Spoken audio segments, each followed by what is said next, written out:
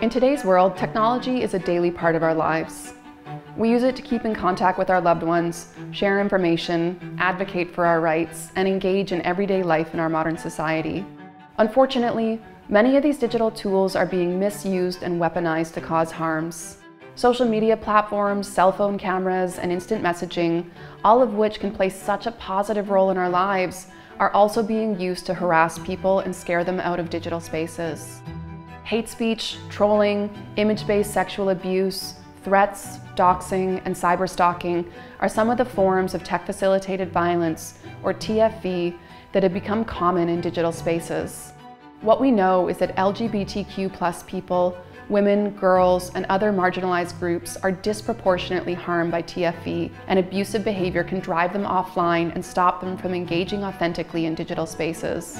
Those targeted often experience increased mental distress, reduced feelings of safety, economic losses, fears of expressing themselves online, and in some cases, physical attacks, including death, as what happens online has real impacts in the physical world.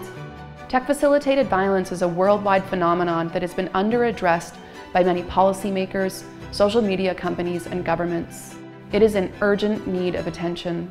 Through a multi-year research project led by CIGI and with support from the International Development Research Center, an international survey of more than 18,000 people of all genders in 18 countries was conducted.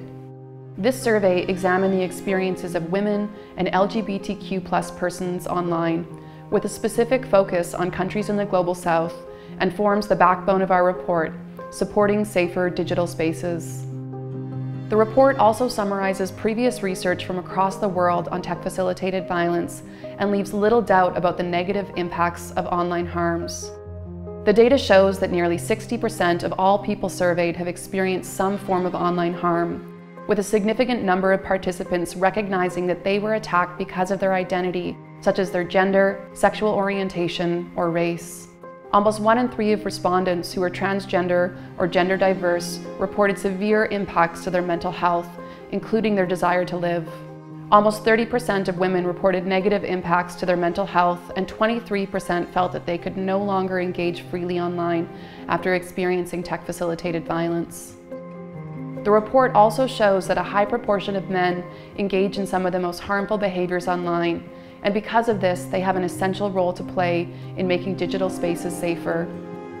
Over the past 2 decades, tech-facilitated violence has only increased, and although some efforts have been made to curtail these harmful behaviors, currently there are inadequate resources dedicated to understanding and preventing this new form of abuse. So what should the next steps look like? Governments, technology companies, civil society organizations, and researchers must take a human rights-based approach to create policy, legal, and community-based frameworks to better protect vulnerable and marginalized populations. The report details recommendations to address tech-facilitated violence through educational campaigns, legal and policy resources, tools for support, and non-governmental resources. Ending tech-facilitated violence requires an ecosystem approach where all actors are working together towards the common goal of eradicating it. Governments must take a public stance against TFV and develop laws and policies to prevent it. Tech companies must invest in ensuring that their products are safe to use and that their companies are responsive to the ways that their technology can be used in abusive ways. Civil society organizations and researchers must be adequately funded so that they can better understand this phenomenon and provide evidence-based supports to those who are targeted by tech-facilitated violence.